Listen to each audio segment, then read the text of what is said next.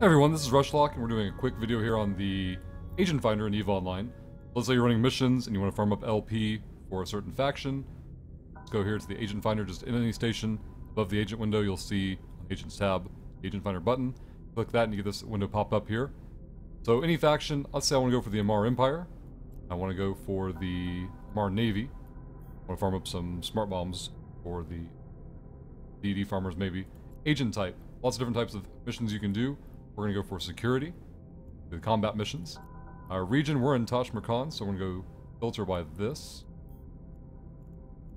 I don't care what solar system, high sec, low sec, null sec. Let's say high sec for sake of arguments and say show only available.